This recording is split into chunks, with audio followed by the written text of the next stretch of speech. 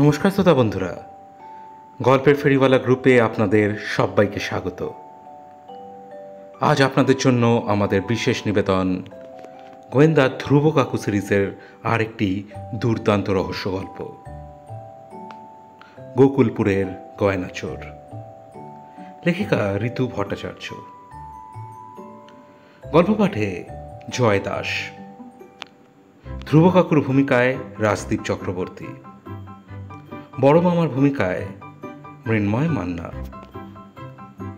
দীপ্ত মামার ভূমিকায় জয় ভট্টাচার্য, দিব্য মামার ভূমিকায় সুদীপ্ত সরকার, বৃষ্টি মামির ভূমিকায় আয়ুষী ব্যানার্জি, ছোট দাদুর ভূমিকায় রাজীব সরকার, মা ও বড় মামির ভূমিকায় মৌসুমী চক্রবর্তী, আবহ সঙ্গীত রাজদীপ চক্রবর্তী, পোস্টার ডিজাইন স্ক্রিবলিং মাইন্ডের শ্রাবণ্য। শুরু হচ্ছে আজকের বিশেষ নিবেদন ঋতু ভট্টাচার্যের কলমে গোকুলপুরের গয়নাচোর। হঠাৎ একটা দারুণ ঝাঁকুনিতে ঘুমটা ভেঙে গেল। চোখ খুলে দেখি আমাদের গাড়িটা থেমে আছে, পাশেই মা বসেছিল। আমি কি হয়েছে জিজ্ঞাসা করতে মা বলল, গ্রামের রাস্তায় এখানে ওখানে অনেক গর্ত থাকে, তার মধ্যেই কোনো একটাতে চাকা ফেঁসে গেছে। বাইরে তাকিয়ে দেখি কাকু রাস্তার পাশে দাঁড়িয়ে আছে। আমি গাড়ি থেকে নেমে ওদিকে গেলাম। আমাকে দেখে কাকু বলল, তুই সত্যি একটা ঢেঁড়স। কেন? আমি আবার কি করলাম? এত সুন্দর পরিবেশ কেউ উপভোগ না করে নাক ডেকে ঘুমোতে পারে? কি করব বলো, চোখটা লেগে গেলে। তা মাঝপথে সেই ঝামেলাটা যে কেন হলো কে জানে। খুব জোর খিদে পেয়েছে আমারও, তবে আর বেশি দূর নয়, 10 মিনিটের মধ্যে পৌঁছে যাব। আমাদের গাড়ি ঠিক হলো আরো 20 মিনিট পর। আমরা যাচ্ছি গোকুল, আমার মায়ের মামা বাড়ি। আমি এর আগে বেশ কয়েকবার আসলেও কাকু এবার প্রথম এলো, কারণ বাবা একটা কাজে আটকে গেছে। খুব সুন্দর এই গোকুলপুর গ্রামটা, একেবারে ছবির মতো। চারপাশে গাছ আর গাছ, সবুজে সবুজময়। আমার মায়ের মামা বাড়িটাও খুব বড় আর সুন্দর, কিন্তু এই গ্রামের সবচেয়ে সুন্দর জিনিস হলো একটা হ্রদ। মামা বাড়ির একদম সামনেই হ্রদটা, একেবারে জলে টইটুম্বুর। পুরো গ্রামের মানুষ ওই হ্রদের পানিতে সব কাজ করে। এসব ভাবতে ভাবতে কখন যে মামা বাড়ি পৌঁছে গেলাম বুঝতেই পারলাম না। সবাই গাড়ি থেকে নেমে এলাম। এই বাড়িটা প্রায় 100 বছর পুরনো। আমার মায়ের দাদু এই বাড়িটি কিনেছিল। তিনি বেশ মান্যগণ্য মানুষ ছিলেন বটে, খুব বড় ব্যবসায়ী ছিলেন নাকি, তাই এখনো পর্যন্ত এই গ্রামে এই বাড়ির একটা নামডাক আছে। আমার মায়ের দাদুর 2 ছেলে 1 মেয়ে ছিল। মেয়ে মানে আমার দিদা, তিনি বছর 5 হলো মারা গেছেন। আর ছেলেদের মধ্যে বড় মানে বড় মামা দাদু, তিনি গত বছর মারা গেছেন। তার বাৎসরিকেই আমরা এখানে এসেছি। গাড়ির আওয়াজ শুনে বাড়ি থেকে একজন মধ্যবয়স্ক লোক বেরিয়ে এলেন। আমি দেখেই চিনতে পারলাম, ইনি রাজেন্দ্র মামা, বড় মামা দাদুর ছেলে। আমাদের দেখে হাসতে হাসতে সিঁড়ি দিয়ে নেমে এলো। এই যে তোরা সব চলে এসেছিস, এতক্ষণ লাগলো কেন? হ্যাঁ, আমি সেই কোন সকাল থেকে অপেক্ষা করছি তোদের জন্য। আরে বর্দা, এদিকে একবার দেখে যাও কাকে নিয়ে এসেছি। আমার ছোট দেওর ধ্রুব, কখনো তো আসেনি, এবার জোর করে নিয়ে এসেছি। আরে তাই তো, কি সৌভাগ্য আমার, এই এতদিনে তুমি এলে। হ্যাঁ, তোমার বৌদি তো সব সময় তোমার প্রশংসা করে। খুব খুশি হলাম তুমি আসাতে। কাকু একটু লজ্জা পেল, মাকে কানে কানে গিয়ে বলল, আরে তুমি আমার নামে কি বলেছো এখানে? দেখো, এরা যদি আমাকে এত আপ্যায়ন করে তাহলে কিন্তু আমি এখানে থাকতে পারবো না। আরে না না, চিন্তা করো না, আমি আছি তো, কিছুই হবে না। আমরা বাড়ির ভিতরে এলাম। মামা সবাইকে ডাকতে গেলেন, অনেকে বেরিয়ে এলো। কাকু এসে আমাকে বলল, এত সব কারারে এখানে? আমি চিনিয়ে দিচ্ছি। বড় মামা দাদুর 2 মেয়ে 1 ছেলে, মেয়ে দুটোর বিয়ে হয়ে গেছে। আর ছোট মামা দাদুর 2 ছেলে, ওই সাদা শার্ট পরা ও হলো দীপ্ত মামা, বড় ছেলে। আর নীল রঙের গেঞ্জি পরা, আরে ওই চো ও হলো দীপ্ত মামা, ছোট ছেলে। আর ইনি হলেন বড় মামি, রাজেন্দ্র মামার বউ। আর ওই পুচকে মেয়েটা হলো দৃষ্টি, দীপ্ত মামার মেয়ে। বুঝলাম। আর কেউ বাকি আছে? দীপ্ত মামার বউকে দেখছি না, আর ছোট দাদুও নেই। ছোট দিদা নাকি কাশি গেছে, মা বলল। তোর বড় মামার ছেলেপুলে নেই? হ্যাঁ, আছে তো। তার এক ছেলে, সে বউ বাচ্চা নিয়ে আমেরিকায় থাকে। বাড়ির বৈঠকখানাটা বেশ বড়। আমরা বসার সাথে সাথে শরবত আর মিষ্টি চলে এলো। তা তুমি কি করো ভাই? তোমার দাদার ব্যবসায় আছো নাকি? না না, ওসব ব্যবসা বাণিজ্য আমার দ্বারা হবে না। আমি এমনিতে ছোটখাটো কাজ করি, আর শখ বলতে একটু একটু গোয়েন্দাগিরি। গোয়েন্দা? বাবা, এ তো দারুণ কাজ। কাকু কিছু না বলে একটু হেসে দিল। এবার বড় মামা বলল, এই গ্রামেও কিন্তু অনেক রহস্য আছে, চাইলে সমাধান করতে পারো। আচ্ছা বৌদি, আপনাদের একটা মুকুটের কথা বলছিল, কি মুকুট? আসলে আমাদের বাড়িতে একটা প্রায় 200 বছরের পুরনো সোনার মুকুট আছে। আমার দাদু একবার লখনৌ গিয়েছিলেন, তো সেখানকার এক জমিদার থেকে এই মুকুটটা কিনেছিলেন। মোগল আমলের জিনিস, খুব দামি। সেটা এই বাড়িতে এখনো আছে? অবশ্যই আছে। একটু দেখতে পারি? বেশ, দুপুরের খাওয়ার পর তোমাদেরকে দেখাবো, ভারী সুন্দর দেখতে। আমরা আমাদের ঘরে এলাম। কাকু আর আমাকে এক ঘরেই থাকতে দিয়েছে। ঘরখানা কিন্তু বেশ চমৎকার।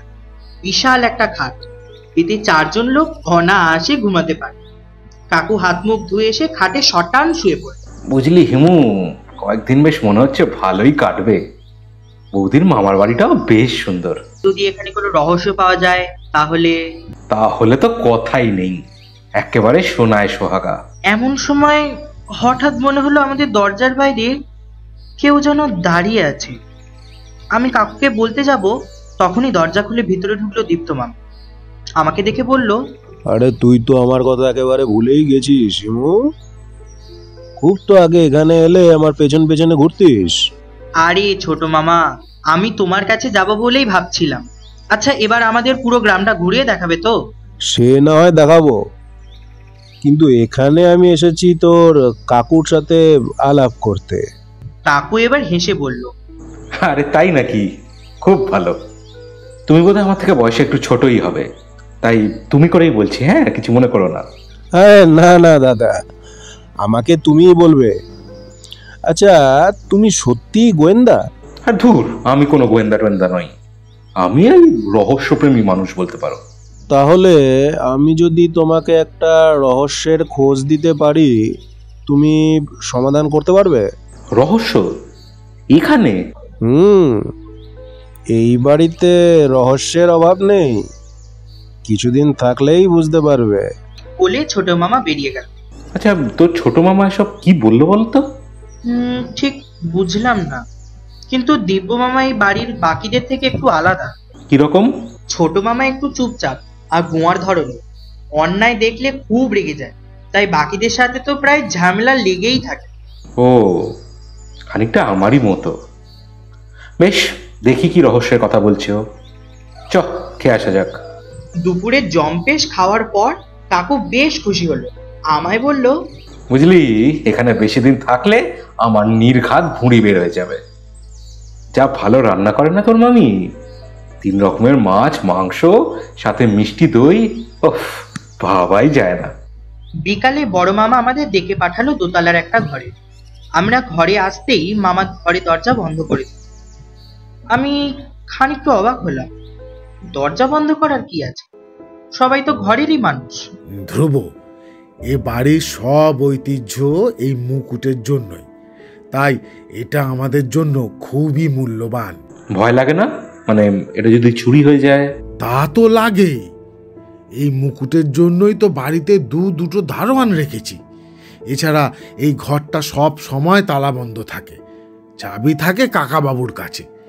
তোমরা মুকুটটা দেখতে চেয়েছো, তাই ঘরটা খুলছি। এরপর মামা একটা আলমারি খুলে একটা লকার বার করল। সেটা আবার পাসওয়ার্ড দেওয়া। পাসওয়ার্ড দিতেই লকটা খুলে গেল। কাকু এবার ওখান থেকে একটা ছোট্ট লাল কাপড়ে মোড়া জিনিস বার করলো। কাপড়টা খুলতেই মুকুটটা দেখা গেল। সেটা দেখে তো আমাদের দুজনের চোখ ধাঁধিয়ে গেল একবার।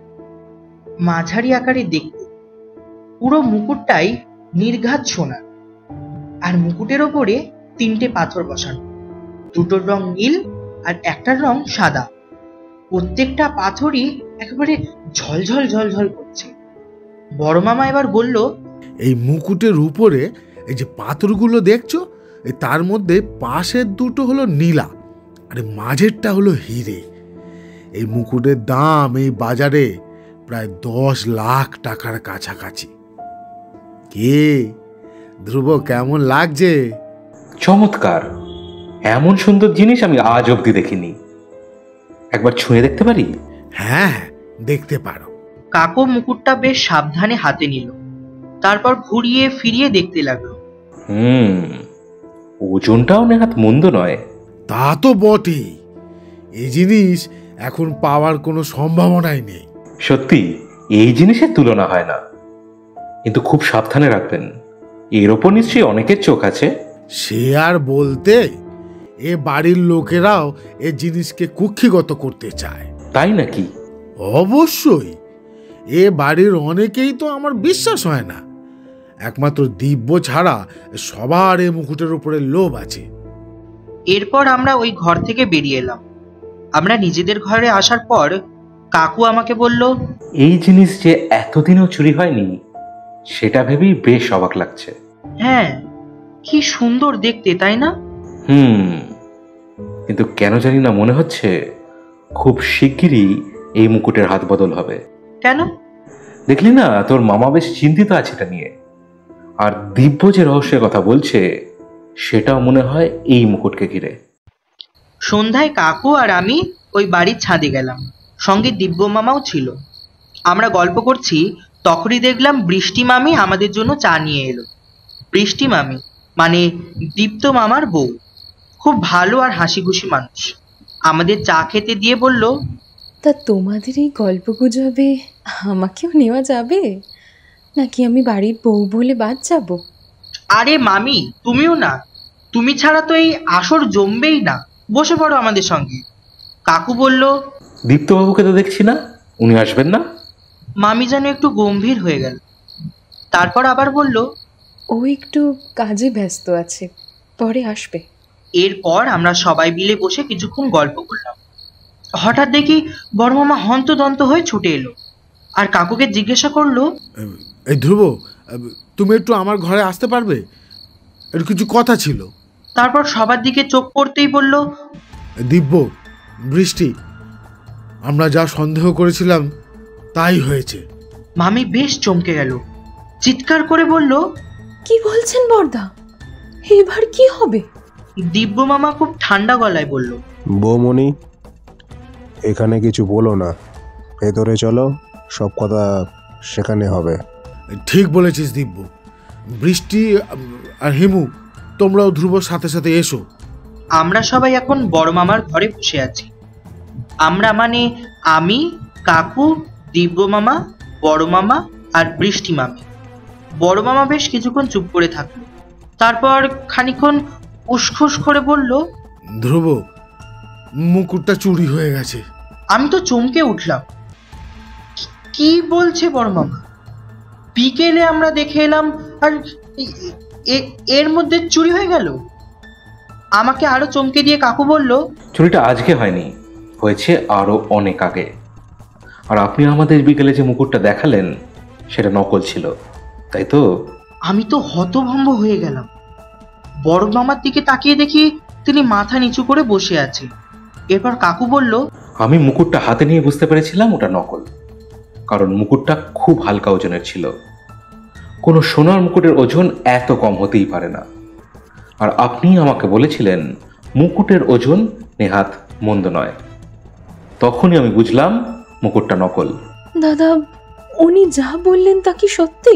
হ্যাঁ, ধ্রুব ঠিকই বলছে। মুকুটটা আজ না, আরো আগেই চুরি হয়েছে। কিন্তু আপনি সেটা লুকোলেন কেন? কাকু বলল, কখন চুরি হয়েছে মুকুটটা? সপ্তাহখানেক আগে। আমি অনেক খুঁজেও কিছুই পাইনি। বাড়িতে আর কেউ জানে না? না, কাউকে কিছু বলিনি। আর তোমরাও কাউকে কিছু বলবে না এখন। তুমি আমাদের জানালে না কেন? আমরাও চেষ্টা করতাম খুঁজে বের করার। আসলে লজ্জায় কাউকে কিছু বলতে পারিনি। তোরা হয়তো ভাবতিস আমি বেখেয়ালি, জিনিসটা সামলে রাখতে পারলাম না। অবশ্য এটাই তো সত্যি, আমি তো সত্যি সামলে রাখতে পারলাম না। কিন্তু বিশ্বাস কর, আমি সত্যি বুঝতে পারছি না কে কিভাবে এই মুকুটটা চুরি করলো। আপনি শান্ত হয়ে বসুন আর আমাকে ঠিক করে বলুন তো, আপনি কি চান আমি মুকুটটা খুঁজে বের করি, নাকি পুলিশে খবর দিতে চান? না না না, কখনোই না। এ বাড়ির একটা নাম ডাক আছে, কখনো এর বাড়ির ভেতরে পুলিশ আসেনি আর আসবেও না। ধ্রুব, আমি যখন থেকে জেনেছি তুমি গোয়েন্দা, তখন থেকেই আমি তোমাকে ব্যাপারটা বলতে চাইছিলাম, কিন্তু কিভাবে বলবো সেটাই বুঝতে পারছিলাম না। তাই এই নাটকটা করেছেন। যাক, সেসব কথা বাদ দিন, এখন আমার কিছু প্রশ্নের উত্তর দিন। চুরিটা কখন হয়েছে? তা আমি জানি না, কিন্তু ঠিক 1 সপ্তাহ আগে আমি প্রথম দেখি মুকুটটা নেই। আসলে সব সময় তো আর ওই ঘরে আমি যাই না। তা ওই ঘরের চাবি কার কাছে থাকে? কাকাবাবু, বিকেলে তো বললাম। উনি কি খুবই অসুস্থ? হ্যাঁ, আসলে কাকাবাবু হৃদরোগে আক্রান্ত, আর চোখেও খুব একটা বেশি দেখে না, তাই নিজের ঘর থেকে বের হয় না। তাহলে তো ওনার ঘর থেকে চাবি বের করা খুব একটা কঠিন কাজ নয়। তা ঠিক, কিন্তু বাড়ির কেউ এই কাজ করবে তা আমার বিশ্বাস হয় না। আর বাইরের কেউ এই বাড়িতে ঢুকতেই পারে না। বাড়িতে এমন অনেকেই আছে যারা এই কাজ করতে পারে বর্দা। তুমি শুধু শুধু সবাইকে আড়াল করে রাখছো কেন? ধ্রুব দাদাকে সবটা খুলে বলো। দিব্য, কি বলছিস তুই? চুপ কর। না দাদা, চুপ করে থাকলে তো হবে না, আমাকে সবটা জানতে হবে, তাহলেই আমি মুকুটটা উদ্ধার করতে পারবো, নইলে না। দাদা, আপনি ওনাকে সবটা খুলে বলুন। যত তাড়াতাড়ি সম্ভব আমাদের মুকুটটি খুঁজে বের করতে হবে। যদি জানাজানি হয়ে যায় তাহলে সর্বনাশ হয়ে যাবে। এই মুকুটের ওপরে অনেকেরই চোখ আছে। সত্যি বলতে এই বাড়ির কিছু লোক মুকুটটা বেশ কয়েকবার আমার কাছ থেকে চেয়েছে, কিন্তু আমি না বলেছিলাম, তাই আমার ওপর তাদের রাগ থাকতেই পারে। কাদের কথা বলছেন? বড় মামা চুপ করে থাকলো। তখন মামি বলল, আমি বলছি, প্রথমজন হলো আমার স্বামী, মানে দীপ্ত। ও বেশ কয়েকবার মুকুটটা চেয়েছে। এছাড়া রাজীব, মানে বর্দার ছেলে, সেও মুকুটটি নিজের কাছে রাখতে চেয়েছিল, কিন্তু বর্দা বারণ করে দেয়। কিন্তু সে তো আমেরিকায় থাকে। তা ঠিক, কিন্তু তার মা, মানে আমার স্ত্রী, তার ছেলে অন্তপ্রাণ। তাই আমি যখন ছেলের প্রস্তাবে রাজি হইনি, তখন আমার স্ত্রীও আমার প্রতি খানিকটা অসন্তুষ্টই হয়েছিল। শুধু তাই নয়, আমি নিজের কানে শুনেছিলাম বর্দি রাজীবকে ফোনে বলছে তিনি চেষ্টা করবেন মুকুটটি আমেরিকায় পাঠিয়ে দেওয়ার। বুঝলাম। আর কেউ? আমার ছোট বোনও কয়েকবার মুকুটটা চেয়েছে। ওর স্বামী নাকি দেখতে চেয়েছিলেন, কিন্তু আমি রাজি না হওয়ায় ও একটু রেগেই গিয়েছিল আমার ওপরে। বাহ বাহ, এ তো দেখছি অনেকেই মুকুটের পেছনে পড়ে আছে। বেশ, দেখা যাক আমি কি করতে পারি। আচ্ছা, ওই ঘরে আর কে কে যায়? তেমন কেউ যায় না। আসলে এই বাড়ির নিয়ম অনুযায়ী বাড়ির বড় ছেলে ছাড়া কেউ মুকুটটা নিজের কাছে রাখতে পারবে না। তাই বাবার মৃত্যুর পর আমি দায়িত্ব পাই মুকুটটা আগলে রাখার। সেটা বোধহয় বাকিরা খুব একটা ভালো চোখে দেখছে না। হতে পারে, তবে কাকাবাবু, দীপ্ত, দিব্য আর যোগু, এরা বেশ কয়েকবার ওই ঘরে ঢুকেছে। যোগুকে? এই বাড়ির কাজের লোক, আমার বাবার আমলের, খুব বিশ্বস্ত। আসলে ঘরটা পরিষ্কার করার জন্য গিয়েছিল। বেশ, আপনি আমায় কিছুদিন সময় দিন, আমি চেষ্টা করব মুকুটটা খুঁজে বের করতে। রাতের খাবার খেয়ে আমরা ঘরে এলাম। আসতেই কাকু আমাকে বলল, শোন, বৌদি যেন এসব ব্যাপারে ঘুণাক্ষরও না জানতে পারে, তাহলে ব্যাপারটা ফাঁস হয়ে যাবে। আমাদের যা করার চুপচাপ করতে হবে। তোমার কার উপরে সন্দেহ হচ্ছে বলো তো? না, এত তাড়াতাড়ি কারোর উপর সন্দেহ করা ঠিক হবে না। কিন্তু তোর মামিটা বেশ সাহসী। নিজের স্বামী বলে দীপ্তবাবুকে আড়াল তো করলই না, উল্টে বলে দিল তার স্বামীও মুকুটটা নিজের কাছে রাখতে পারে। হুম, মামি কিন্তু ওরকম সোজা সাপটা কথা বলে দেয়। হঠাৎ করে রাতে আমার ঘুমটা ভেঙে গেল। চোখ খুলে দেখি চারিদিকে ঘন অন্ধকার। রাত কটা বাজে কে জানে। বিছানার পাশে হাত দিতেই চমকে উঠলাম। পাশে কাকু নেই। আমার একটু ভয় ভয় লাগলো। এত রাতে আবার একা একা কোথায় গেল কাকু? কিছুক্ষণ চুপ করে বিছানায় বসেই রইলাম।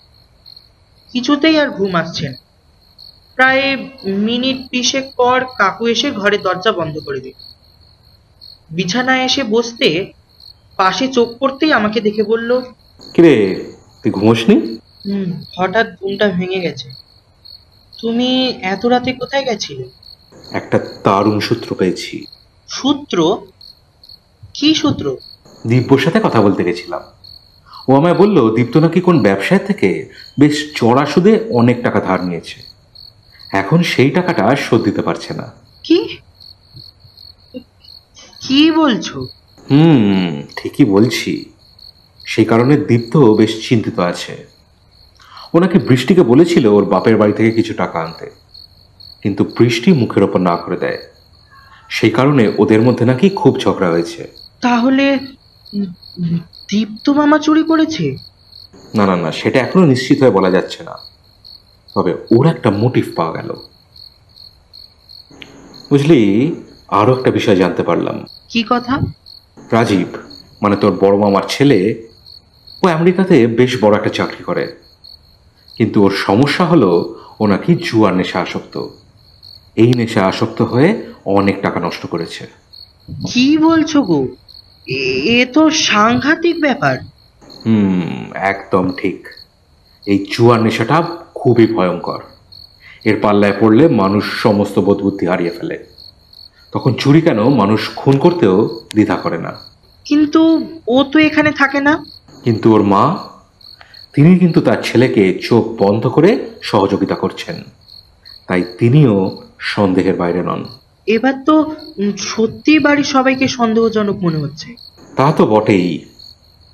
আচ্ছা চল, এবার শুয়ে পড়া যাক। সকাল 8টা নাগাদ আমার ঘুমটা ভেঙে গেল। উঠে দেখলাম বিছানা ফাঁকা। যা বাবা, এত সকালে আবার কাকু কোথায় গেল? হাত মুখ ধুয়ে বাইরে এসে দেখি দিব্য মামা দাঁড়িয়ে আছে। আমায় দেখে বলল, কি রে, এতক্ষণ ঘুমালে হবে? গ্রাম ঘুরে দেখবি না? তোর কাকু কোন সকালে ঘুম থেকে উঠে বসে আছে। তাড়াতাড়ি তৈরি হয়ে নে, আমরা খাবার টেবিল অপেক্ষা করছি। আমার মাত্র 2 মিনিট লাগবে, এক্ষুনি আসছি। খাবার টেবিলে গিয়ে দেখি সত্যিই কাকু বসে আছে। আমি খেতে বসলাম। কাকু বলল, চট করে খেয়ে নে, আমার খাওয়া হয়ে গেছে। তোর শেষ হলে বেরোবো। সকাল সকাল গ্রামের প্রকৃতি উপভোগ করার অনুভূতিটাই আলাদা। খাওয়া শেষে আমরা 3জনেই বেরিয়ে পড়লাম। এতক্ষণ কেটে গেছে, কাকু একবারও মুকুট নিয়ে কোনো কথা বলে। কিছু দূর যাওয়ার পর কাকু বলল, আচ্ছা দীপু, যে ঘরে মুকুটটা রাখা ছিল সেই ঘরে আর কোনো চাবি আছে? না দাদা, ওই ঘরের একটাই চাবি থাকে, যেটা বাবার কাছে আছে। তোমার বাবার ঘরে কে কে যায়? কেউ খুব একটা যায় না, কারণ বাবা একটু একা থাকতে পছন্দ করে। যোগুদা যায় ঘর পরিষ্কার করতে, আর বড় বৌদি যায় খাবার দিতে, আর বড়দা যায় মাঝে মাঝে। ব্যাস, আর কেউ না। আচ্ছা, তুমি মুকুটটা নিয়ে কৌতূহলী নও? দিব্য মামা তখন একটু মুচকি হেসে বলল, আমাকেও সন্দেহ করছো নাকি? আরে না না না, এমনিই জিজ্ঞাসা করলাম। না, ওই মুকুট নিয়ে আমার কোনো মাথা ব্যথা নেই, কারণ ওই জিনিসটার জন্যই আমাদের বাড়িতে এত অশান্তি। পরিবারের মধ্যে থেকে যেন বিশ্বাসই উঠে গেছে, সবাই সবাইকে সন্দেহ করছে। তাই ওই জিনিসের প্রতি আমার কোনো আকর্ষণই নেই। কাকু আর কোনো কথা বলল না। আমরা পুরো গ্রামটা ঘুরে দেখলাম। প্রায় ঘন্টা দুয়েক পর আমরা বাড়িতে ফিরলাম। বাড়িতে এসেই কাকু বড় মামাকে ডেকে বললেন, আমি একবার আপনার কাকাবাবুর ঘরে যেতে চাই। আমরা আমাদের ঘরে এলাম। কাকু আমাকে বলল, সত্যি গ্রামটা খুব সুন্দর, বেশ আনন্দ পেলাম ঘুরে। চারিদিকে এত সবুজ, দেখলেই মনটা ভরে যায়। তুমি ছোট দাদুর ঘরে কেন যেতে চাইলে? তুই তো দেখছি সারাক্ষণ এসব ভেবে যাচ্ছিস। শোন, সব সময় এক জিনিস নিয়ে পড়ে থাকতে নেই। বেড়াতে এসছিস, বেড়ানোটা উপভোগ কর। ওই ঘরে কেন যেতে চাইছি সেটা ওই ঘরে গেলেই বুঝতে পারবি। আমরা এখন ছোট দাদুর ঘরে বসে আছি। ঘরখানা বেশ বড়। পুরো ঘরে বড় বড় দেরাজ আর আলমারি। ঘর থেকে তীব্রভাবে হুঁকোর গন্ধ আসছে। বোঝা যাচ্ছে দাদু নেশা করে। আমাদের আসার কথা শুনে দাদু বেশ খুশি হয়েই বলল,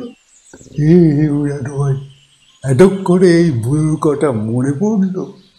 কতদিন পর তুমি এলে, কিন্তু আমার অবস্থা দেখো, তোমাকে চোখ মুড়ে দেখতেও পাচ্ছি না, কিছু যে আর দেখতে পাই না। আমি দাদুকে গিয়ে প্রণাম করলাম। দাদু আমার মাথায় হাত বুলিয়ে দিল আর বলল, বেঁচে থাকো রানু ভাই, অনেক বড় হও। তা শুনলাম তোমার কাকুও নাকি এসেছে, সে কোথায়? আমি আপনার সামনেই বসে আছি। এই বলে কাকু দাদুকে গিয়ে প্রণাম করলো। বেঁচে থাকো বাবা। তা তোমার এখানে কোনো অসুবিধা হচ্ছে না তো? একদম না, বরং এখানে এসে খুব ভালো লাগলো। আপনাদের আতিথেয়তার সত্যি কোনো জবাব নেই। আর এই গ্রামটা খুবই সুন্দর। ভালো ভালো, তুমি আসাতে আমি খুব খুশি হলাম। আচ্ছা, আপনি একেবারেই কিছু দেখতে পান না? হ্যাঁ বাবা, চোখটা একেবারে গেছে, তাই সারাদিন এই ঘরে বসে থাকতে হয়। তাহলে আপনার সময় কাটে কিভাবে? এর সময় কাটতেই চায় না। বসে বসে রেডিওতে গান শুনি, আর মাঝে মধ্যে যোগুর সাথে খানিকক্ষণ গল্প করি, এভাবেই চলছে। আমি দেখলাম কাকু কথা বলতে বলতে পুরো ঘরটা ঘুরে ঘুরে দেখছে। খুব সাবধানে দেরাজগুলো খুলে খুলে দেখল। আপনি বুঝি রেডিওতে গান শোনেন? হ্যাঁ, এটা আমার অনেক দিনের অভ্যাস। এই অভ্যাসটা এই বাড়ির আরেকজন পেয়েছে। কে? আমার ছোট ছেলে দিব্য। সেও রেডিওতে গান শুনতে খুব পছন্দ করে। কাকু পুরো ঘরটা ঘুরে আবার চেয়ারে এসে বসলো। আপনাদের বাড়ির সেই বিখ্যাত মুকুটটা দেখলাম, ভারী সুন্দর দেখতে। তাই নাকি? সে ভারী চমৎকার জিনিস। এই জিনিস দেখতে একসময় এই বাড়িতে কত মানুষ আসতো। তা ওই ঘরের চাবি তো নিশ্চয়ই আপনার কাছে থাকে? তা থাকে। আমি অনেকবার দাদুকে বলেছিলাম চাবিটা ওর কাছে রাখতে। আমি অন্ধ মানুষ, যদি কখনো হারিয়ে যায় তখন কি করব? কিন্তু আমার কথা শুনলই না।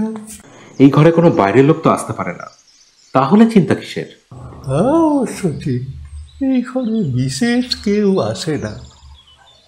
রঘু, বড় বৌমা, দিব্য, রাজু আর আমার নাতনি দৃষ্টি ছাড়া আর কেউ এই ঘরে আসে না।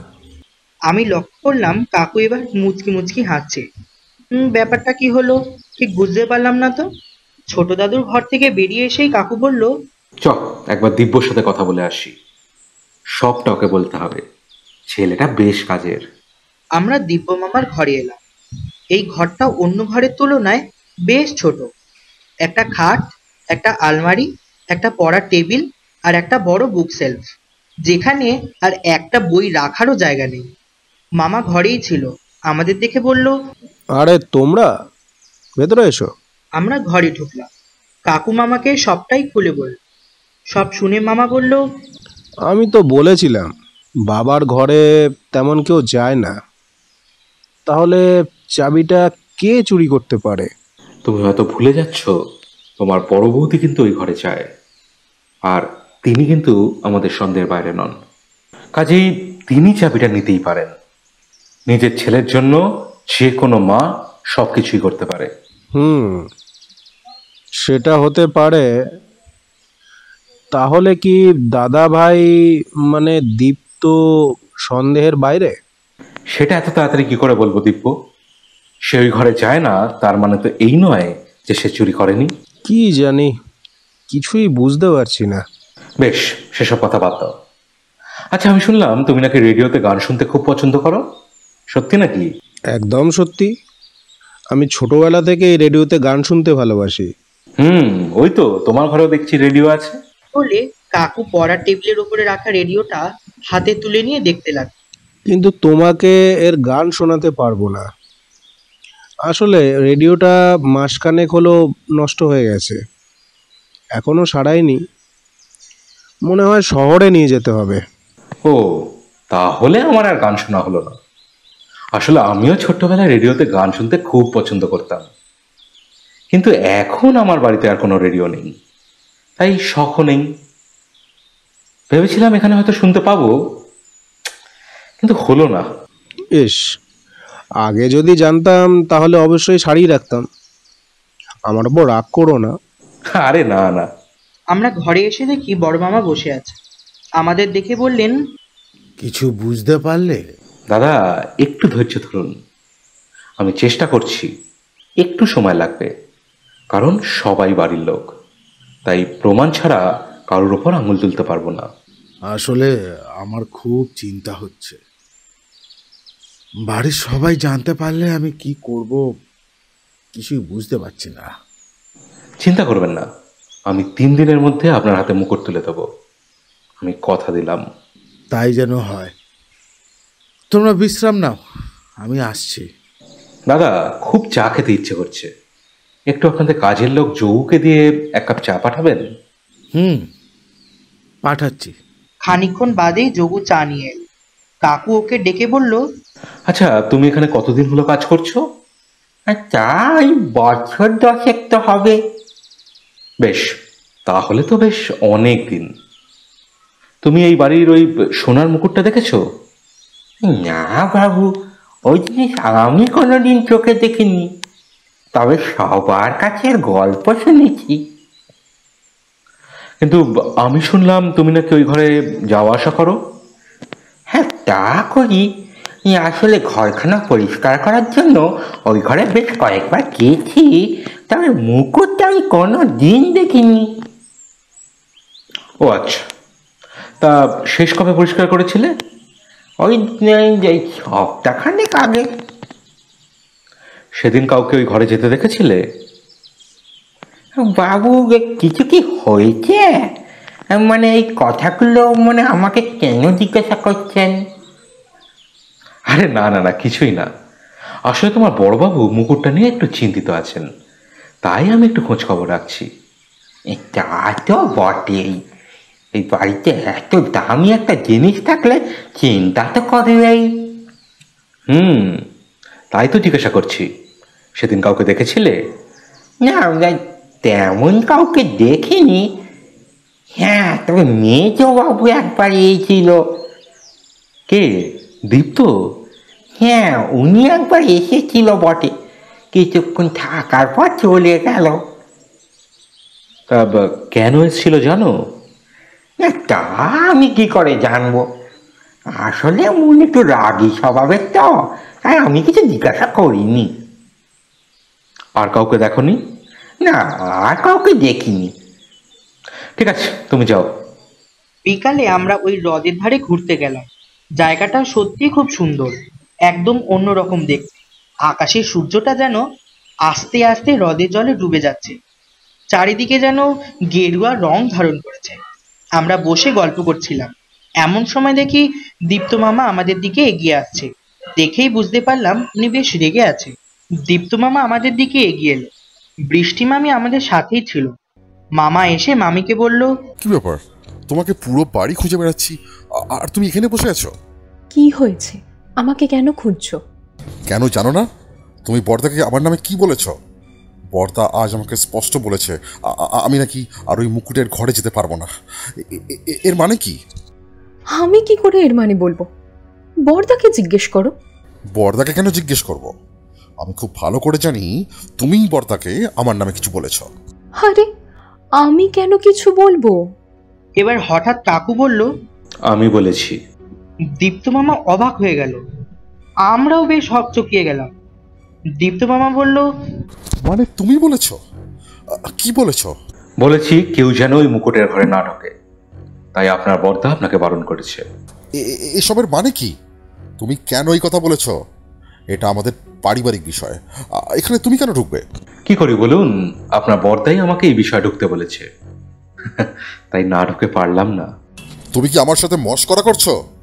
কি বলতে চাইছো পরিষ্কার করে বলো। ছোটদা, কি হচ্ছে কি? তুমি ওনার সাথে এভাবে কথা বলছো কেন? উনি আমাদের অতিথি। তা উনি যখন অতিথি, তখন অতিথির মতোই থাকুক। এইসবের ব্যাপারে কথা বলছেন কেন?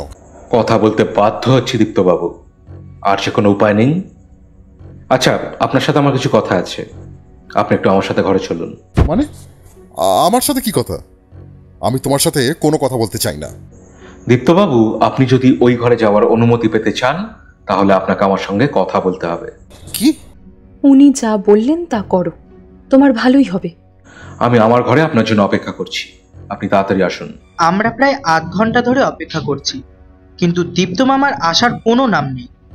আমি তো ধরেই নিয়েছিলাম মামা আসবে না, কিন্তু কাকু বলল আসবে আসবে, ঠিক আসবে। তাই হলো।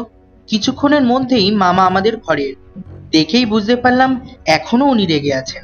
এসেছি আমি, বলো কি বলবে। আমি এখনো পর্যন্ত বুঝতে পারছি না তুমি এসব ব্যাপারে কেন কথা বলছো। বসুন, আপনাকে আমি একটা জরুরি কথা বলতে চাই। কি কথা? আপনাদের বাড়ির সেই বিখ্যাত মুকুটটা চুরি হয়েছে। মামা প্রচন্ড চমকে গেলেন, লাফিয়ে বসা থেকে একেবারে উঠে দাঁড়ান। কি বলছো তুমি? তোমার মাথা ঠিক আছে? মুকুট চুরি হয়েছে মানে? আপনি একটু শান্ত হন। শান্ত হব মানে? তুমি জানো মুকুটটির মূল্য কত? বর্দা এত বড় একটা কথা আমাদের জানালো না। আমি এক্ষুনি।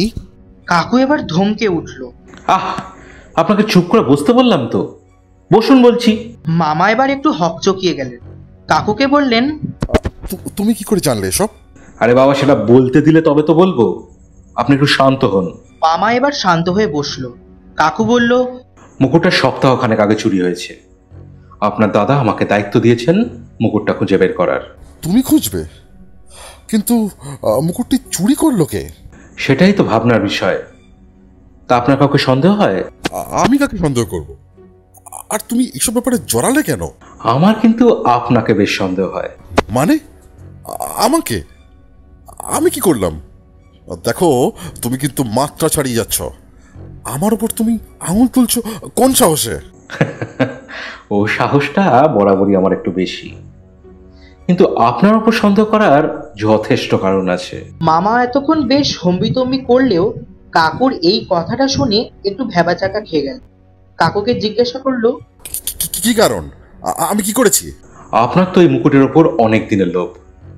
আপনি তো আপনার দাদার কাছ থেকে বেশ কয়েকবার এই মুকুটটা চেয়েছেন, কিন্তু তিনি আপনাকে দেননি। তাই আপনি রাগ ও জেদের বশে চুরিটা করতেই পারেন।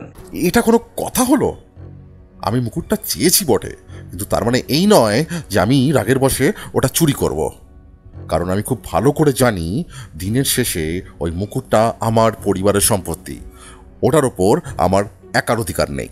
তা অবশ্য ঠিক, কিন্তু এটাও ঠিক যে আপনি এখন বিপদে আছেন। আপনার অনেক টাকার প্রয়োজন, কারণ আপনার অনেক টাকার দেনা আছে, যা আপনাকে খুব তাড়াতাড়ি শোধ করতে হবে। তা না হলে আপনিও জেলে যেতে পারেন। মামা এই কথাটা শুনে খুব অবাক হয়ে গেল, ধরা ধরা গলায় বলল, এটা তুমি কি করে জানলে? কে বলেছে তোমাকে? বৃষ্টি?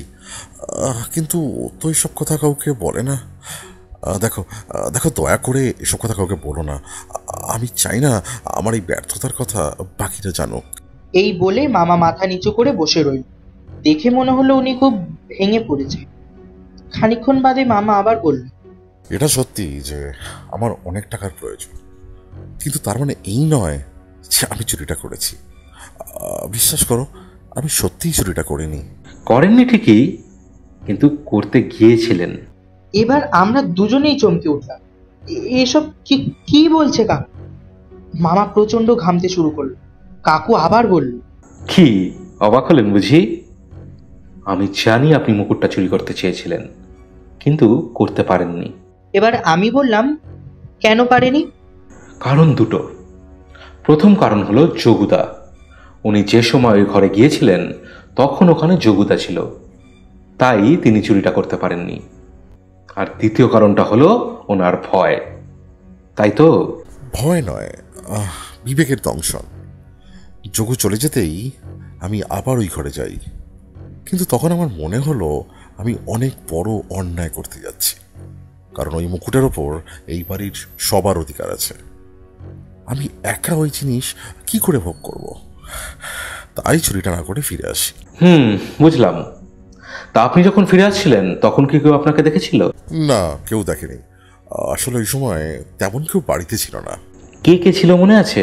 বাবা ছিলেন, যোগু ছিল, বৃষ্টি আর বড় বৌদি মন্দিরে গিয়েছিল, আর দিব্য ছিল, ও রেডিওতে গান শুনছিল, আর আমার মেয়েও ছিল। ঠিক আছে, আপনি যেতে পারেন। আমি খুব তাড়াতাড়ি মুকুটটা খুঁজে বের করব। আমার মনে হচ্ছে বিষয়টা আমি ধরে ফেলেছি, আর কয়েকটা সূত্র মিললেই কাজ শেষ। দেখো কি করতে পারো, কিন্তু বিশ্বাস করো আমি সত্যি চুরি করিনি। এই বলে মামা চলে গেল। আমি কাকুকে জিজ্ঞাসা করলাম, তুমি বুঝে গেছো কে চুরি করেছে?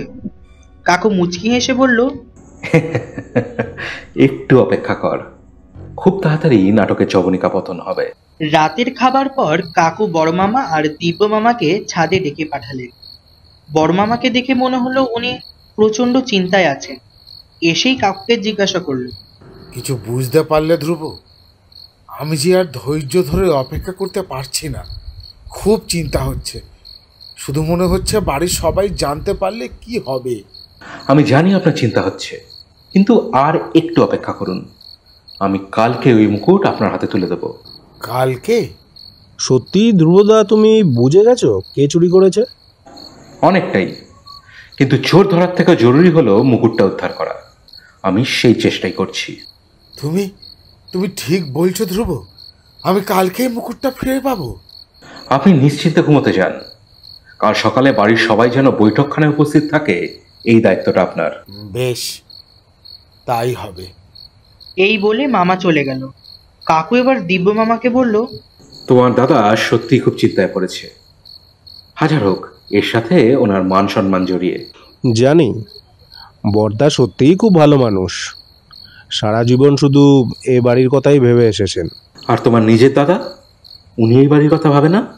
হয়তো ভাবে, কিন্তু ছোটদা একটু বদমেজাজি আর একগুঁয়ে, তাই সবাই মনে করে ও খুব স্বার্থপর।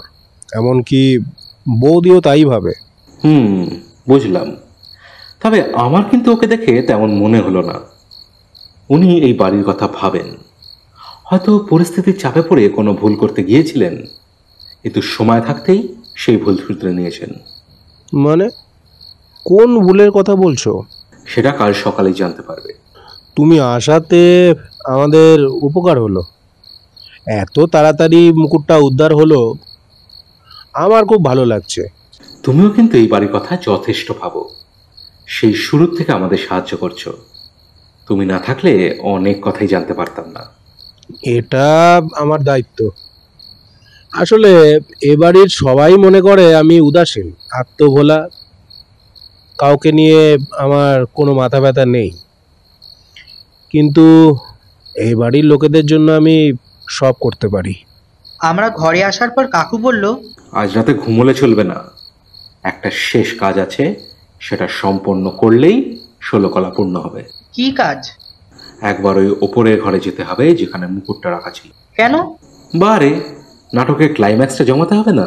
এই বলে কাকু তার সেই বিখ্যাত মুচকি হাসি দিয়ে শুয়ে পড়ল আর বলল, খানিকক্ষণ বাদেই ডেকে দেবো, শুয়ে পড়। কাকু আমাকে যখন ঘুম থেকে ডেকে তুলল তখন ঘড়িতে বাজে রাত 12টা। আমি উঠতেই কাকু বলল, এবার বেরোই।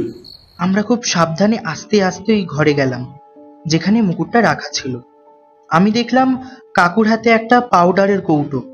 কাকু দরজার সামনে থেকে আলমারি পর্যন্ত মেঝেতে অনেকটা পাউডার ছিটিয়ে দিল। আমি জিজ্ঞাসা করতেই কাকু আমাকে বলল, চুপ করে থাক। তারপর কাকু বলল, ওই বড় আলমারিটার পেছনে আমাদের লুকোতে হবে। আমরা দুজনেই ওখানে বসে পড়লাম। আমি কাকুকে আস্তে আস্তে জিজ্ঞাসা করলাম, আচ্ছা, আমরা এখানে কেন এসেছি? আমি নিশ্চিত আজ এখানে চোর বাবাজি আসবে। কি বলছো? তুমি তাকে এখানে ধরবে? না না, ধরবো না, শুধু ওর মতলবটা ভেস্তে দেবো। আমি এই কথার কোনো মাথা মুন্ডু কিছুই বুঝতে পারলাম না। তাই চুপচাপ বসে রইলাম। কতক্ষণ বসে আছি খেয়ালই নেই, একটু ঘুমিয়ে পড়েছিলাম বোধহয়। হঠাৎ কাকুর ধাক্কায় ধড়মড়িয়ে উঠলাম। কাকু নিচু স্বরে বলল, ওদিকে তাকিয়ে দেখ। আমি দেখলাম গাঢ় অন্ধকারে কে একজন যেন চুপি চুপি এই ঘরে ঢুকছে। তার মুখটা দেখতে পেলাম না, কারণ ওই চাদর দিয়ে পুরো মুখটাই ঢাকা রয়েছে। সে খুব আস্তে আস্তে এই আলমারির সামনে এগোতে লাগলো, যেটাতে মুকুটটা ছিল। সে ওই আলমারিটা খুলতে যাবে, এমন সময় কাকু খুব জোরে একটা পাশের টেবিলে লাথি মারল।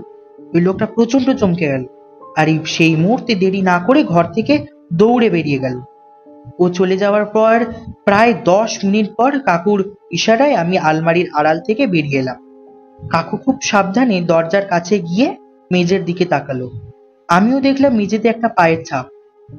কাকু তার পকেট থেকে মোবাইল বার করে ওই পায়ের ছাপের অনেকগুলো ছবি তুলল। তারপর পকেট থেকে একটা মাপার ফিতা বের করে পায়ের মাপটা মাপতে লাগলো। মাপা হয়ে গেলে আমায় বলল, চল ঘরে যাওয়া যাক, কাজ শেষ। বলে কাকু বেরিয়ে এসে ঘরটাতে তালা লাগিয়ে দিল। আমরা ঘরে আসতেই কাকু আমাকে হাসতে হাসতে বলল, ও বেচারা আজ খুব ভয় পেয়ে গেছে। হ্যাঁ, এমন আওয়াজ করলাম আমি। তা তুমি ওই লোকটাকে ধরলে না কেন? আর লোকটা কে ছিল? আরে এখনই ধরে ফেললে নাটকটা জমতো না। আর আমার একটা মোক্ষম প্রমাণের দরকার ছিল, সেটা আমি পেয়ে গেছি। ওই পায়ের ছাপটার কথা বলছো? এটাই হবে আমার মোক্ষম অস্ত্র। তুমি ঘরটাতে তালা লাগালে কেন? যাতে চোর বাবাজি আর ওই ঘরে যেতে না পারে। ওই ঘরটা কালকেই খুলবে। এরপর কাকু আমাকে ঘুমিয়ে পড়তে বলে নিজে মোবাইলটা নিয়ে ওই ছবিগুলো ভালো করে দেখতে লাগলো। আমি কিছুক্ষণ জেগে রইলাম, কিন্তু কখন যে ঘুমিয়ে পড়লাম নিজেই জানি না। সকালে ঘুম থেকে উঠে দেখি কাকু নিজের ব্যাগ গুছিয়ে নিচ্ছে। আমি বললাম, কি গো, এত সকালে কি করছো? আজ কাজ শেষ করেই এখান থেকে চলে যাব। কেন? কারণ চোরের পরিচয় জানার পর এই বাড়ির লোকের প্রতিক্রিয়া কি হবে সেটা আমি ঠিক বুঝতে পারছি না। ওরা হয়তো খুব কষ্ট পাবে, তাই ওদের এসব পারিবারিক বিষয় থেকে আমাদের দূরে সরে যাওয়াই ভালো। আমি আমার কাজ শেষ করেছি, এটাই যথেষ্ট। নে, তুই হাত মুখ ধুয়ে নে, আমি একটু বৌদির সাথে দেখা করে আসি। এই বলে কাকু বেরিয়ে গেল। আমি বুঝতে পারলাম চুরিটাই বাড়ির কেউ করেছে, তাই কাকু এরকম করছে। আমি খুব তাড়াতাড়ি মুখ ধুয়ে নিলাম। খানিকক্ষণ বাদে কাকু ঘরে এলো। আমি বললাম, কথা হলো মায়ের সাথে? একটু বাদেই বড় মামা ঘরে এসে বলল, ধ্রুব, তোমার কথা মতো বাড়ির সবাইকে বসার ঘরে ডেকে পাঠিয়েছি, শুধু কাকাবাবু ছাড়া। আসলে উনি তো খুব অসুস্থ, তাই আর কি। হ্যাঁ হ্যাঁ হ্যাঁ, ভালো করেছেন। ওনার এসবে না থাকেই ভালো। আপনি যান, আমি এক্ষুনি আসছি। মামা চলে যেতেই কাকু আমাকে বলল, যাওয়া যাক, নাটকটা শেষ করে আসি। বৈঠকখানায় গিয়ে দেখি সত্যিই সবাই উপস্থিত আছে। সবার চোখ মুখ যেন থমথমে। কাকুকে দেখার সাথে সাথে বড় মামি জিজ্ঞাসা করলো, কি হয়েছে আমাকে একটু বলবে তুমি? আমাদের সবাইকে এখানে এভাবে ডাকা হয়েছে কেন? দীপ্ত মামাকে বেশ চিন্তিত মনে হলো। মুখটা পুরো শুকিয়ে গেছে, আর দিব্য মামা একেবারে বসে বাদাম চিবোচ্ছে। বৃষ্টি মামিও বেশ চুপচাপ আছে, আগের মতো হাসি খুশি দেখাচ্ছে না। বড় মামা বললেন, ধ্রুব, তুমি এবার ভাই সব খুলে বলো, সবাই বেশ চিন্তায় পড়ে গেছে। বেশ, সবাইকে আমি একটা বড় খবর দিতে চাই। অনেকেই জানেন, কিন্তু যারা জানেন না তাদের জানাতে চাই এই বাড়ির সেই বিখ্যাত মুকুটটা চুরি হয়েছে। বড় মামি তো একেবারে হতবাক হয়ে গেল। তারপর বলল, এসব কি বলছো তুমি? চুরি হয়েছে মানে? কখন, কিভাবে? এই জন্য আমি বলেছিলাম মুকুটটা খোকার কাছে পাঠিয়ে দাও। আমি জানতাম এমন একদিন ঘটবেই, কিন্তু তুমি আমার কথা শুনলে না। এবার কি হবে? আপনি একটু শান্ত হন।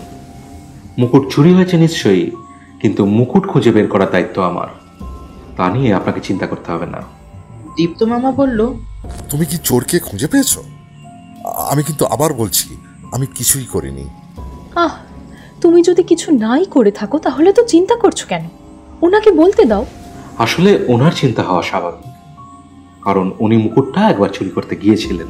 এই কথা শোনার সাথে সাথে বৃষ্টিমামি তড়াক করে বসা থেকে উঠে দাঁড়াল। দেখে বুঝলাম প্রচন্ড রেগে আছে। গম্ভীর গলায় বলল, আমি জানতাম এই ঘৃণ্য কাজটা তুমিই করবে। ছি ছি ছি ছি, টাকার লোভ তোমাকে এত নিচে নামিয়ে আনলো, শেষে কিনা চুরি। তোমার সাথে আমি আর একসাথে থাকতে পারবো না। না, আমি আজই দৃষ্টিকে নিয়ে বাপের বাড়ি চলে যাব, আজই। দীপ্ত মামা প্রচন্ড ভেঙে পড়ল। কান্না ভেজা কণ্ঠে বলল, বিশ্বাস করো, আমি সত্যি চুরি করিনি। আমি লোভ করেছি, কিন্তু চুরি না। উনি ঠিকই বলছেন। আপনারা বোধহয় আমার কথাটা ভালো করে শোনেননি। আমি বললাম উনি চুরি করতে চেয়েছিলেন কিন্তু করতে পারেননি, তাই শুধু শুধু ওনাকে এভাবে শাস্তি দেবেন না। তাহলে চুরিটা কে করেছে? আমি এখানে আসার পর মুকুটটা দেখতে চাই। ওটা হাতে নিয়ে আমি বুঝতে পারি জিনিসটা নকল। আর পরে রাজেন্দ্র দাস থেকে আমি জানতে পারি মুকুটটা চুরি গিয়েছে। আমি ওনার কাছে আরো জানতে পারি মুকুটটা যে আলমারিতে থাকে তার চাবি থাকে ওনার কাকার ঘরে, তাই তো? বেশ, এরপর আমি কাকার ঘরে যাই। গিয়ে দেখি উনি চোখে খুব একটা ভালো দেখতে পান না, তাই ওনার ঘর থেকে চাবি সরানোটা একদমই কঠিন কাজ নয়। তা তো বটেই, ওই ঘর থেকে যে কেউ চাইলে খুব সহজেই চাবিটা সরাতে পারে। একদম ঠিক। এরপর আমি দিব্যর কাছে জানতে পারি ওর দাদা মানে দীপ্ত বেশ অর্থ সংকটে আছে। ওনার অনেক ধার জমে আছে, তাই ওনার খুব টাকার দরকার। আমি আরও জানতে পারি রাজীব মানে বর্দার ছেলে, সেও মুকুটটা নিজের কাছে রাখতে চেয়েছিল, কারণ তারও টাকার প্রয়োজন। এছাড়া এরা দুজনেই বেশ কয়েকবার মুকুটটা চেয়েছে, তাই আমার প্রথম সন্দেহ এদের ওপরই পড়ে। হ্যাঁ, উনি এখানে নেই, কিন্তু ওনার মা তো আছে। উনি নিজের ছেলের জন্য এই কাজ করতেই পারেন। কিন্তু সেসব কথা থাক, এগুলো আমার সন্দেহ ছিল, কিন্তু আমার হাতে কোনো প্রমাণ ছিল না। আমি যোগুর কাছে জানতে পারি যে ও সপ্তাহখানেক আগে ঘর পরিষ্কার করতে গিয়েছিল, আর তখন ওই ঘরে দীপ্তবাবু আসে আর ওকে দেখে আবার চলে যায়। তখন আমার সন্দেহ হয় উনি হয়তো মুকুটটা চুরি করতে গিয়েছিলেন, কিন্তু যোগুকে দেখে আবার ফিরে যান। এরপর উনি আবার মুকুটটা চুরি করতে চান। তো ও কি চুরি করেছে? না, এবার উনি চুরি করতে পারেননি ওনার বিবেকের তাড়নায়। উনি বুঝতে পেরেছিলেন উনি যেটা করতে যাচ্ছেন সেটা অন্যায়, তাই উনি চুরি না করে ফিরে আসেন। আমি তো তোমাকে বলেছিলাম আমি চুরি করিনি, তাহলে কে করলো চুরি? আপনি যখন চুরি না করে ফিরে আসছিলেন তখন আপনাকে একজন দেখে ফেলে এবং সে বুঝে যায় আপনি ওই ঘরে ঢুকেছিলেন চুরি করতে, কিন্তু করতে পারেননি, এবং পরবর্তীতে ওই ব্যক্তি চুরিটা করে। এবার কাকু সোফার দিকে এগিয়ে গেল। সেখানে দিব্য মামা বসেছে। কাকুর কাঁধে হাত রেখে বলল, এবার সবটা স্বীকার করে নাও। আমি জানি তুমি যা করেছো ভালোর জন্যই করেছো। মনে হলো ঘরে যেন একটা বিস্ফোরণ হলো। সবাই হতবাক হয়ে গেল। আমি নিজের কানকে বিশ্বাস করতে পারছি না। দিব্য মামা চোর? কি করে সম্ভব? দিব্য মামা হেসে উত্তর দিল, আমি জানতাম তুমি ঠিক বুঝে যাবে, তাই নিশ্চিন্তে বসে বাদাম খাচ্ছিলাম। বড় মামা হতভম্ব হয়ে বললেন, এসব তুমি কি বলছো ধ্রুব?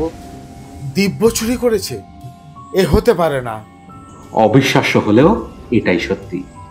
আমার কাছে প্রমাণ আছে। কি প্রমাণ? আমি আপনার কাকাবাবুর কাছে জানতে পারি ওনার ঘরে মাত্র কয়েকজন মানুষই যায়, আর তার মধ্যে একজন হলো দিব্য। কিন্তু দিব্য আমাকে বলেছিল ও নাকি ওই ঘরে খুব একটা যায় না। তখনই আমার ওর ওপর প্রথম সন্দেহ হয়। এরপর আমি যোগুর কাছে জানতে পারি ও যখন সেদিন ঘর পরিষ্কার করে নিচে নামছিল তখন ও দিব্যকে ওপরে নিজের ঘরে উঠতে দেখে, এবং এর কিছুক্ষণ পরেই দীপ্তবাবু চুরির উদ্দেশ্যে মুকুটের ঘরে যান এবং দীপ্য ওনাকে দেখে ফেলে। কিন্তু এটা তুমি বুঝলে কি করে? দীপ্ত আমাকে বলেছিলেন উনি যখন ওই ঘরে গিয়েছিলেন তখন বাড়িতে তেমন কেউ ছিল না, শুধু ছিল ওনার বাবা, ওনার মেয়ে যোগুদা আর দিব্য। দিব্য যে ছিল সেটা উনি বুঝতে পেরেছিলেন রেডিওর আওয়াজ শুনে, কারণ এই বাড়িতে রেডিও শোনে দুজন, একজন ওনার বাবা আর একজন দিব্য। ওই সময় ওনার বাবা সচরাচর গান শোনেন না, অর্থাৎ রেডিও শুনছিল দিব্য। দিব্য দীপ্তবাবুকে দেখে ফেলে ওই ঘর থেকে বের হতে, আর ও জানতো ওর দাদার বর্তমান আর্থিক অবস্থা খুব একটা ভালো নয়, আর ওই মুকুটের প্রতি ওনার লোভ আছে। তাই ও খুব সহজেই বুঝে যায় যে ওর দাদা চুরির মতলবে ওই ঘরে এসেছিল। ব্যাপারটা আরো খতিয়ে দেখতে ও সেই রাতে ওই ঘরে যায়, কিন্তু দীপ্তবাবু চুরিটা না করায় ও মুকুটটা ওখানেই দেখতে পায়। ও চুরি করতে বাধ্য হয়েছে। আসলে ও এই বাড়ির লোকেদের খুব ভালোবাসে। ও যখন বুঝতে পারে এই মুকুটের জন্য এই বাড়ির লোকরা একে অপরের বিরুদ্ধে চলে যাচ্ছে, চুরি করতেও কিছু পাওয়া হচ্ছে না, তখন ও ভাবে মুকুটটা না থাকলেই বোধহয় ভালো হয়, আর সেই কারণেই ও মুকুটটা সরিয়ে নেয়। কি তাই তো? যা করেছি বেশ করেছি। এ বাড়ির লোকেরা সবাই লোভে অন্ধ হয়ে গেছে, টাকার লোভে যা খুশি তাই করছে। তাই ওই জিনিসের ওপর কারোর অধিকার নেই। আমি ওই মুকুট নিয়ে খুব ভালো কাজ করেছি। আমি জানি দিব্য, তুমি যা করেছো এই বাড়ির লোকের ভালোর জন্যই করেছো। তুমি এদের খুব ভালোবাসো, তাই যাতে এই বাড়ি ভাগ না হয় তাই তুমি চুরিটা করেছো। কিন্তু সে কথা এরা কেউ বুঝবে না। এরা সবসময় এটাই ভেবে এসেছে যে আমি খামখেয়ালি, উদাসীন, এ বাড়ির কারোর ওপর আমার কোনো টান নেই। আসলে আমি এদের মতো স্বার্থপর নই তো, তাই এই বাড়িতে আমার কোনো দাম নেই। মামাকে দেখে বুঝলাম খুব কষ্ট পেয়েছে বেচারা, চোখটা টলমল করছে। আমি তোমার মনের অবস্থা বুঝতে পারছি দিব্য, কিন্তু মুকুটটা যে তোমায় ফিরিয়ে দিতে হবে। কখনো না, ওই অভিশপ্ত জিনিস আমি কিছুতেই দেব না। এটার কারণে আমাদের সুখের পরিবারটা এভাবে ভেঙে গেছে। অনেক হয়েছে দিব্য, আর না। আমি মানছি আমরা সকলে অন্যায় করেছি। তুই যা করেছিস এই বাড়ির লোকেদের ভালোর জন্য করেছিস, কিন্তু জিনিসটা এই পরিবারের, তাই এটা যেখানে ছিল সেখানেই ফিরে যাবে। বললাম তো, আমি ফেরত দেব না। যদি পারিস খুঁজে বের করে দেখা। এবার কাকু মুচকি হেসে বলল, বেশ, তাহলে আমিই খুঁজে বার করি। সবাই চলুন আমার সাথে দিব্যর ঘরে। এই বলে কাকু দোতলায় উঠে গেল। আমরাও পিছনে পিছনে এলাম। কাকু দিব্য আমার ঘরে গেল। এই ঘরেই মুকুটটা আছে। তাই নাকি? খুঁজে বের করতে পারবে? হয়তো পারতাম না, তবে তুমি আমাকে সাহায্য করেছো খুঁজে বার করতে। মানে? তুমি বলেছিলে মাসখানেক আগে তোমার রেডিওটা খারাপ হয়ে গেছে, যা তুমি এখনো পর্যন্ত সারাতে পারোনি। কিন্তু তোমার দাদা মানে দীপ্ত আমাকে স্পষ্ট বলেছে ও যখন চুরি করতে গিয়েছিল তখন তোমার ঘর থেকে রেডিওর আওয়াজ ভেসে আসছিল, আর এই ঘটনা ঘটেছে মাত্র 1 সপ্তাহ আগে। তাহলে যে রেডিও 1 মাস আগে খারাপ হয়েছে সেই রেডিও কি করে 1 সপ্তাহ আগে ঠিক হয়ে গেল? তাহলে মুকুটটা কোথায়? এই রেডিওর ভেতরে। দীপ্তবাবু চট করে কিছু একটা নিয়ে আসুন যা দিয়ে রেডিওটা খোলা যায়। 5 মিনিটের মধ্যে রেডিওটা খোলা হলো, আর ওটা খুলতেই ওর ভিতর থেকে একটা তীব্র আলো বের হয়ে এলো, আর কাকুর হাতের দিকে তাকিয়ে দেখলাম সেই মুকুটটা। এটা আরো বেশি চকচকে, হিরেগুলো ঝলঝল করছে। বেশিক্ষণ তাকিয়ে থাকলে যেন চোখটা ঝলসে যাবে। মুকুটটা কাকু বড় মামার হাতে তুলে দিয়ে বলল, নিন, আমার কথা আমি রাখলাম, আপনার দায়িত্ব আপনাকেই ফিরিয়ে দিলাম। বড় মামা কাকুর হাতটা জড়িয়ে ধরে বলল, তোমার এই ঋণ আমি কোনোদিন ভুলতে পারবো না। যদি এখনো কারো কোনো রকম সন্দেহ থাকে তাহলে মুকুটের ঘরে গিয়ে দেখতে পারেন। ওখানে কিছু পায়ের ছাপ পাবেন যা 8 নম্বর জুতোর, আর এই বাড়িতে 8 নম্বর জুতো একজনই পরে, সে হলো দিব্য। তাই না দীপ্তবাবু? হ্যাঁ, এই বাড়ির একমাত্র ওই 8 নম্বর মাপের জুতো পরে। কিন্তু ওই ঘরে পায়ের ছাপ এলো কোথা থেকে? আসলে দিব্য হয়তো বুঝতে পেরেছিল আমি তাকে সন্দেহ করছি, তাই ও কাল রাতে সবাই ঘুমিয়ে পড়ার পর ওই ঘরে যায় মুকুটটা রেখে আসতে, যেন ওকে আমি আর ধরতে না পারি। কিন্তু আমি বিষয়টা বুঝতে পেরে ওই ঘরে আগেই লুকিয়ে থাকি। আমি চাইনি ও মুকুটটা রেখে দিক, তাই ও ওই ঘরে আসলে আমি ওকে ভয় দেখাই, আর ও ভয় পেয়ে ওখান থেকে পালিয়ে যায়। আমি আগেই ওই ঘরের মেঝেতে কিছুটা পাউডার ছড়িয়ে রেখেছিলাম, তাই ওখানে ওর পায়ের ছাপ পড়ে। ও চলে যাওয়ার পর আমি ওই পায়ের ছাপ ভালো করে দেখে বুঝতে পারি ওই পায়ের ছাপ দিব্যর। আর এভাবেই আমি আমার শেষ প্রমাণটা পেয়ে যাই। দিব্য মামা ধপ করে বিছানায় বসে পড়ল। চোখ দিয়ে অঝরে জল পড়ছিল। কাকু ওর কাঁধে হাত রেখে বলল, কষ্ট পেও না ভাই, তোমাকে সবার সামনে ছোট করতে চাইনি, কিন্তু সত্যিটা তো সবার সামনে আনতেই হতো। তুমি যা করেছো সেটা অন্যায় নয়। পরিবারের জন্য যে এতটা ভাবে সে আর যাই হোক চোর নয়, কারণ তোমার উদ্দেশ্যটা খারাপ নয়। আমি সবার কাছে একটাই অনুরোধ করব, কেউ যেন ওই ঘটনাটা ওর বাবাকে না বলে, আর আপনারাও সবটা ভুলে যান। বড় মামা এগিয়ে এসে দিব্য মামাকে জড়িয়ে ধরে বলল, কখনো না। আজ যা হলো তার জন্য কোনোভাবেই ও দায়ী নয়। ও যা করেছে বেশ করেছে। আমি বলছি ওকে কেউ কিছু বলবে না। ও আমাদের থেকে ছোট হয়েও আমাদের অনেক বড় একটা শিক্ষা দিল। আমরা সবাই ওর কাছে কৃতজ্ঞ। দীপ্ত মামাও এগিয়ে এসে বলল, আমিও সবার কাছে হাত জোর করে ক্ষমা চাইছি, আর কখনো এই ভুল করব না। নিজের পরিশ্রমে নিজের পায়ে দাঁড়াবো, কথা দিলাম। আর দিব্য ভাই আমার, তুই আমার চোখ খুলে দিলি, তোর উপর রাগ করার প্রশ্নই আসে না। কাকু মুচকি হেসে আমায় ইশারা করল বেরিয়ে আসার, আর আসার সময় বৃষ্টি মামিকে বলল, দীপ্তবাবুকে ক্ষমা করে দিন, উনি ওনার ভুল বুঝতে পেরেছেন, ওনাকে ছেড়ে যাবেন না।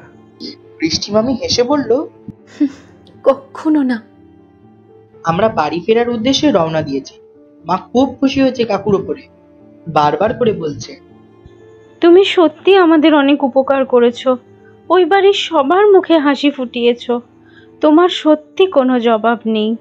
কাকু লজ্জা পেয়ে বলল, আহ বৌদি, কি যে বলো তুমি, আমি আবার কি করলাম? আমরা আরো 2 দিন ওখানে ছিলাম। বড় মামা দাদুর বাৎসরিক কাজ শেষ করে আমরা ফিরছি। আমাদের তো কেউ ছাড়তেই চাইছিল না, অনেক জোর করে রাজি করিয়েছে। সবাই কাকুর প্রশংসায় একেবারে পঞ্চমুখ। মুকুটটা ফিরে পেয়ে বাড়ির সবাই মহা খুশি। বড় মামা খুশি হয়ে কাকুকে 100 বছরের একটা পুরনো মূর্তি উপহার দিয়েছে, সেটাও খুব সুন্দর দেখতে। কাকু প্রথমে আমতা আমতা করলেও পরে জোড়াজুড়িতে নিয়ে নেয়। আমি কাকুকে বললাম, তা তোমার তো এবার ভালোই লাভ হলো, কি বলো? একদিকে বেড়ানোও হলো, একটা মন মতো রহস্য পেলে, আবার একটা দারুণ উপহারও পেলে। একদম সোনায় সোহাগা। তা খানিকটা ঠিক বলেছিস, তবে আমার সব থেকে বেশি ভালো লাগছে এই ভেবে যে আমার এই কাজের মাধ্যমে একটা ভাঙা পরিবার আবার জোড়া লেগে গেল। ওরা আবার আগের মতন হাসি খুশি থাকবে, এটাই আমার সব থেকে বড় উপহার। আমি মাথা নাড়িয়ে ভাবলাম, সত্যি তোমার শুধু বুদ্ধি ভালো না, তোমার মনটাও খুব ভালো। তোমার কোনো তুলনা হয় না কাকু।